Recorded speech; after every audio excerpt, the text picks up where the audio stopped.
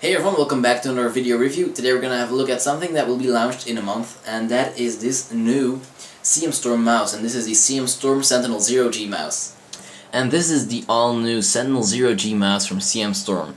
And what you probably see is the old Sentinel mouse, but what they've done is added the Shattered Horizon logo here, and they added some software with some cool features and also a free game inside the box, and the free game is of course Shattered Horizon. Okay, let's first have a quick look at this mouse. This mouse obviously has left and right mouse button and a scroll wheel, which also has a click function, and then we have the button for changing profiles, which I'll talk about later, so you can change between different profiles.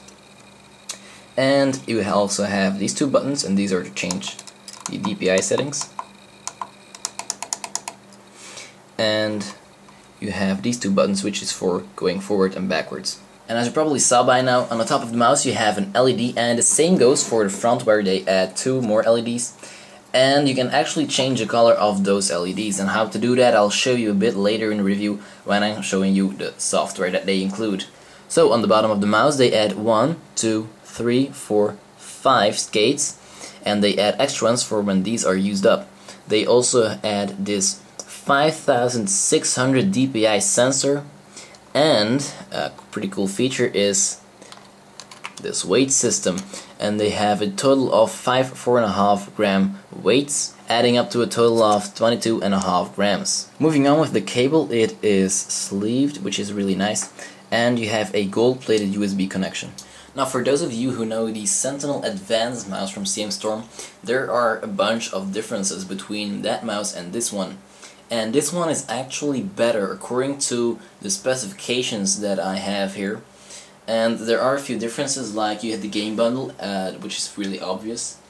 An optimized laser for the sensor, which is actually some kind of twin laser that ensures extreme stability and some precise tracking performance.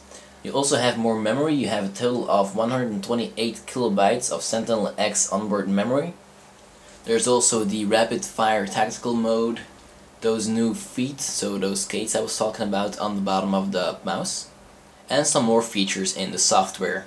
And of course there are a few other specifications, like the one I said earlier, the 5600 DPI twin laser sensor, 1000 Hz polling rate, and a 1 millisecond response time. You have a max speed of 235 inches per second, a maximum acceleration of 50 Gs, and a 1mm lift-off distance. And what they actually added in the software mainly is that you can now combine buttons, so you have a total of 36 extra, and I could say virtual buttons. And that's really useful in games like Shattered Horizon, where you have to do all kind of different movements, and you can set those combinations to do all those different movements. And oh yeah, before I go over to the software now, I should show you this. Actually, when you change DPI, you see that Storm logo there? Yeah, well, in the software you can change that logo to your personalized logo. So let's say, for example, if you have a clan logo, you can change that to the logo of your clan. Okay, so this is the main control for the software with the Sentinel Z3RO-G. You can assign different tasks to each button just by selecting the task here and then pressing apply. So we can do that for each button. And you can do that, of course, for each profile, which I talked to when I showed you that button. So I have my own profile here, Charlotte, and you can actually make that by creating a new profile or editing a new profile. And you can also upload a profile image here, which will be displayed on that little screen on the mouse. And you can also do some profile management here. What else? So you can also change DPI level here, so you have the 4 DPI levels that they offer you. You can go to max of 5600 DPI, so that's 5600, which would be, if I press apply, just a second, this. But yeah, you don't really notice the difference. Only I do now. What else? We have motion sensitivity, double click speed, button response time, and here you can test the double click speed. And oh yeah, before I forget, you can actually change different axis of your DPI level. So if I have an X and Y axis here, I can change this to, let's say, 2000. What is this? 2325. Alright. If I press apply and go to this setting, that's a bit messed up. I can't go to left or right as easy, but up and down is easy now. Yeah. So you have that option if you really want to. Then color control. Here you can change different colors, so it's disabled now, but let's put it on full color. And as you can see, I have assigned here red and here green. I don't know exactly why, but alright, that's what I did. But I can also do, of course, red and red, or green and green, or blue and blue. And then of course I have to press apply, and then I have that color on the mouse, so you can choose between red, green, blue, yellow, purple, light blue, white, and disabled. Then you can also choose between full color, breathing, rapid fire, and full color actually just, yeah, chose the color, and breathing gives this kind of breathing effect, and rapid fire actually offers you, when you press each just any button on your mouse, yeah, if you press any button, the LED on the front will flash like for a small second. Then Storm Tactics. Here you can change a few options for, yeah, say the button 1 and button 2 is button 2. If I press button 1 and button 2 now, I will have in game an execution like rapid fire. Yeah, and I can actually change a lot of things here just for in game. Then macro, you can assign different macros here, so you can make a new macro, start recording. I can do that in this area here.